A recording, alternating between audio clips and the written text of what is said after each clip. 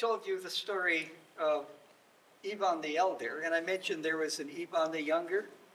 Yes, this is Ivan the Younger's story. Ivan the Younger had left his homeland, married a princess, became a prince of the Rus. Now, the Rus are a very warlike tribe. And so, Ivan the Younger spent most of his time either fighting a war or preparing for the next war. Happened a lot. One day, he is riding back from one of his practices at arms with his troops, and there at his castle gate, he saw his two guardsmen talking with an old man with a long white hair and white beard. And as he rode up, he asked, what is going on here? And the old man turned to him and looked up and said, "Ah, your majesty, I am but a poor wanderer, but I have been gifted with the gift of prophecy. And here is my offer. If you will give me some food and a warm place to sleep for the night, you may ask me one question about your future, and I will give you an honest answer." Now, Ivan had heard of such men, so he said, "Very well," and he ordered his guards to escort this man into the castle, give him food, and when he had been made comfortable, bring him to my study. And Ivan sat back in his chair that evening, and he thought to himself, "I have one question. What would I ask? And this is an intriguing thing. I mean, think about it. What would you ask?"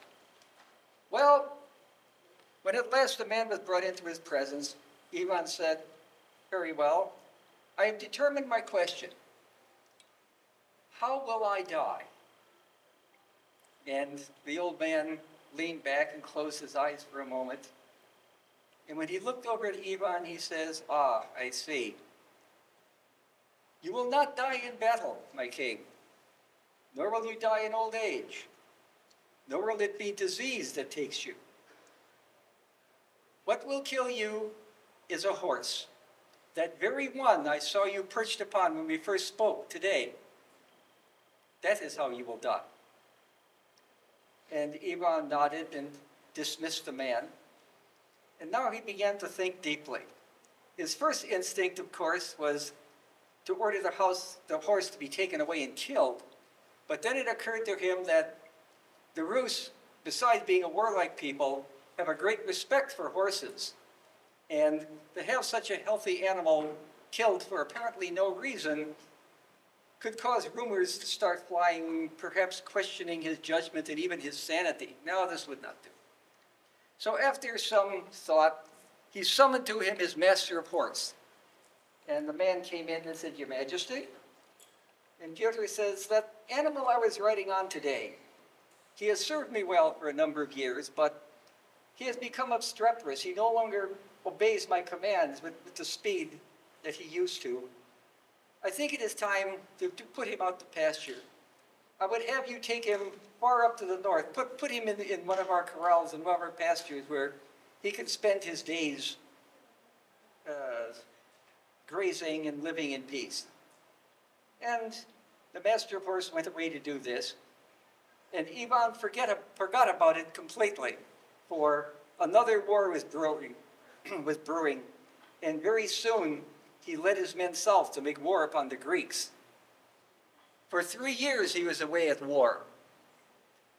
And during this time he thought very little of this pronouncement.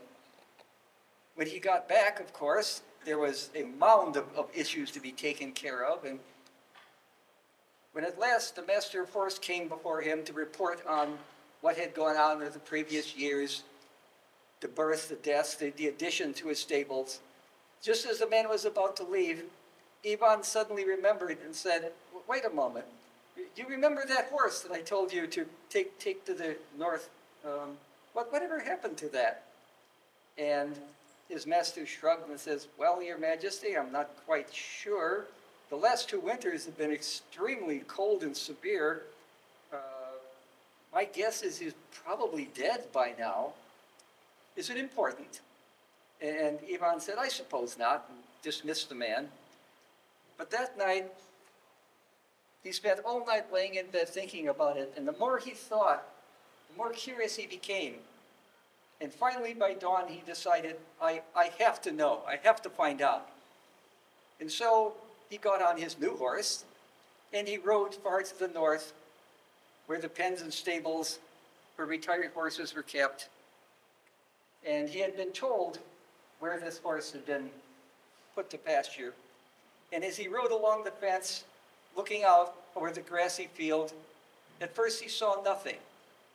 But then, out in the middle, he saw a pile of white bones. And he stopped, and he dismounted, and he climbed over the fence, and he walked up to this pile of bones, and certainly, yes, this was the remains of his horse. And he looked down for a moment, and then he looked up to the sky and said, "Oh, you cruel fates, you see, I have defeated you. This animal that you said would be my death is now dead at my feet, and I am still alive. Perhaps now I will live forever." And to emphasize this, he, with the toe of his boot, kicked the skull of the horse. And from beneath the skull there came a serpent. And angry at being disturbed, that serpent rose up and sank its fangs into his leg just above the knee. Now Ivan at once drew his sword and cut the serpent in twain, but it was too late.